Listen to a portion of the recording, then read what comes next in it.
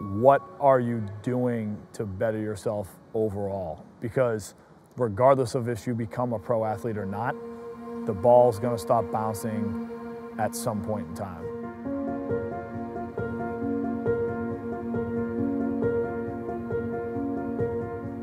I fell in love with sports at a very young age. I loved watching sports on TV with my dad and my mom. I loved playing sports outside. My mom was outside with me, pitching to me when I was 2, 3, 4 years old, trying to hit baseballs. When I was in 6th grade, I told my dad I wanted to dunk. He bought me a weight vest and he said, very simply, if you want to be able to jump higher, you got to jump with this on. It wasn't a secret to it. For him, it was strap the weight vest to yourself, jump up and down on this little ledge we had in my backyard, and then your jumping will improve.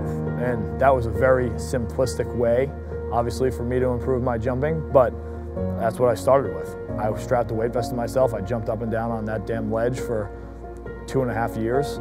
I tried to dunk with the weight vest on as I got closer and closer, and then by 8th grade, I was able to get my first dunk, which was my goal. And I think once you're able to accomplish a goal like that, a goal that seems so far-fetched as a 6th grader, it really puts things into perspective on how much hard work, working not just hard, but the correct way, can do for you.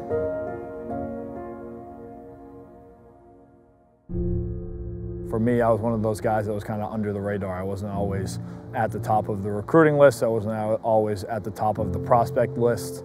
I had to work really hard, especially on my athleticism and vertical jump, things of that nature, in order to kind of show scouts and front offices that I could compete at the highest of levels. And when you're able to find ways to get in shape, to condition your body, to build that endurance and that stamina, then it's a lot easier to have success within the sport as you're honing in your other skills.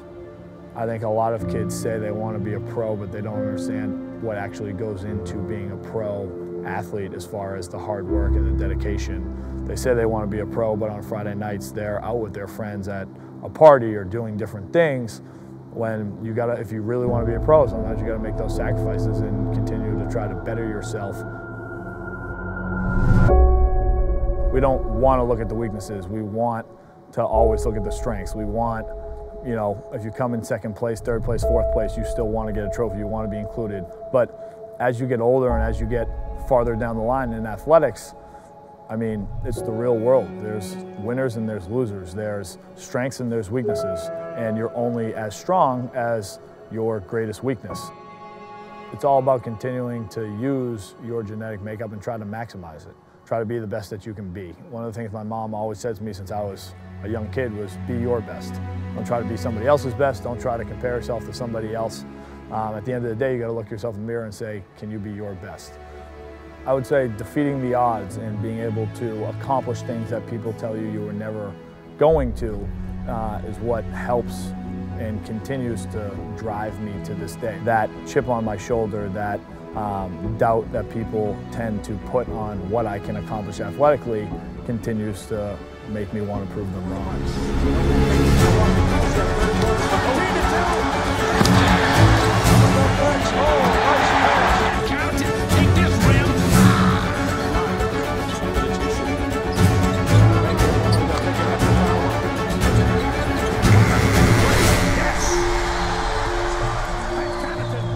For me, I want to be successful in the NBA. I want to have an NBA career I can look back on and be proud of and satisfied with overcoming the adversity, overcoming the doubt, overcoming the hate, if you will, that people never thought I would be able to even make it to the NBA, let alone have success in the NBA, let alone have a 10-year career in the NBA. I think to be able to look back and not just say you got a cup of coffee in the NBA, you were an NBA player. You solidified what it means to be an NBA player.